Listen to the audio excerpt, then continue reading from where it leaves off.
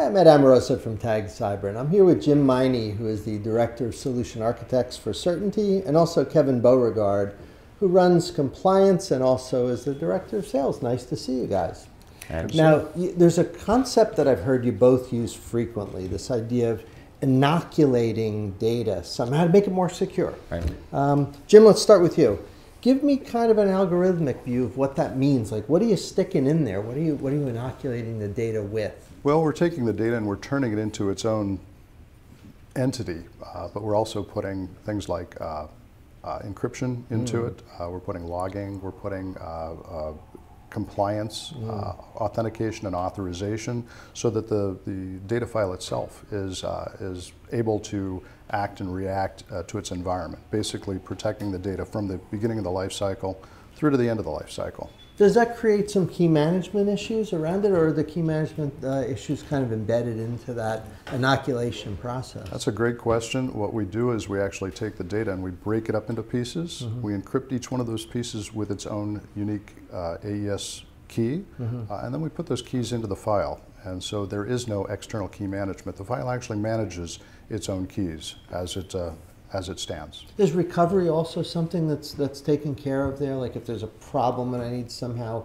recover the data, there may be some data owner who's disappeared? Or... The data owner is determined by the creator of the data. And at that point, that person can open the file up without using key management. They actually use an ID.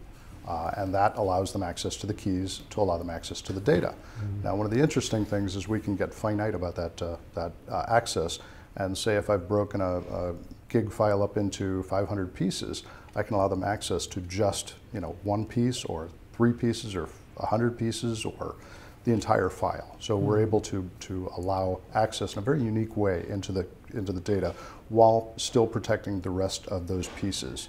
So the person who has been given the rights to open that file may not even know that the rest of the file exists. They only see what they're allowed access to see. So Kevin, there's a lot of requirements around compliance requirements for encryption and so on. Right. Is this going to be consistent and sufficient for the kinds of requirements it might have, like for PCI or HIPAA or anything like that? Oh, absolutely. It would be. Absolutely. It does satisfy all the regulatory requirements.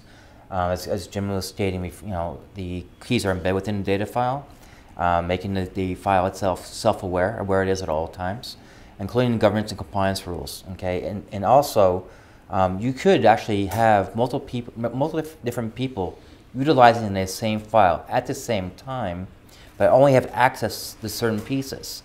So that's also part of the governance and compliance rules embedded within our Nano engine, embedded into that data file. Now, also our technology doesn't replace necessarily, a firm's existing technology platform. It enhances it, and that's what we're about. We're about enhancing, bringing it to the next level of data security. So I can run parallel or sort of in complementary mode to things that are there already? Absolutely. I'm not ripping things out? Correct.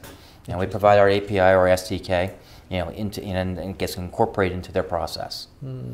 Jim, you mentioned structured, unstructured.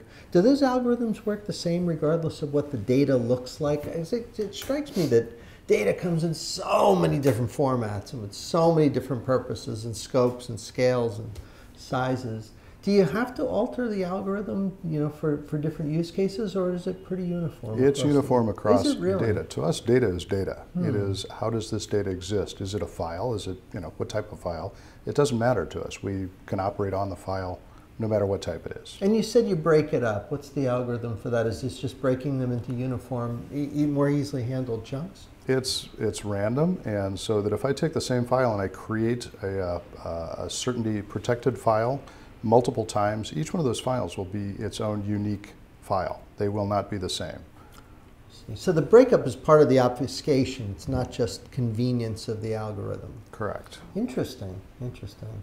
I would think that, Kevin, this idea that I can overlay this onto an existing infrastructure is a pretty big thing. As you were saying that, I was thinking how consequential it would be if somebody were trying to replace. But I can literally overlay this onto something that already, for example, is using TLS or something. Absolutely, like and that's why we do a lot on the testing and evaluation process, where we have an agreement with the prospective client to enable them to really look at the technology, looking at it, trying to figure out where to place it and how to place it within his own organization, so that it's not overly encumbersome, but actually it augments, as I said before, augments the security in regard to that information. Well, this concept of inoculating certainly does resonate. There's a nice visual image there of taking something and embedding into it capability that makes it more secure. I would imagine, in a sense, that's probably right, Jim, as you're building solutions, that's probably the value proposition for the technology you guys offer. The other thing that really needs to be said is, as far as we're concerned, as far as the network's concerned or the existing security technologies, we're just another file. Yeah. So we transfer across networks without any issues. We can be stored in any format. We can go through any security, VPN tunnel. We can actually be encrypted on top of being protected. So as far as the world is concerned, this is just a file. We don't modify anything. We augment and enhance security. Well, in a community that invents new terminology every 2 weeks, I think we've just created an inoculation as a new term that we can reference in our work. Okay. So I don't know whether to thank you or complain about that, but I'll thank you. The concept is awesome. But appreciate you guys sharing. Very useful information. Thank you, Ed. Okay, thank you. Thanks.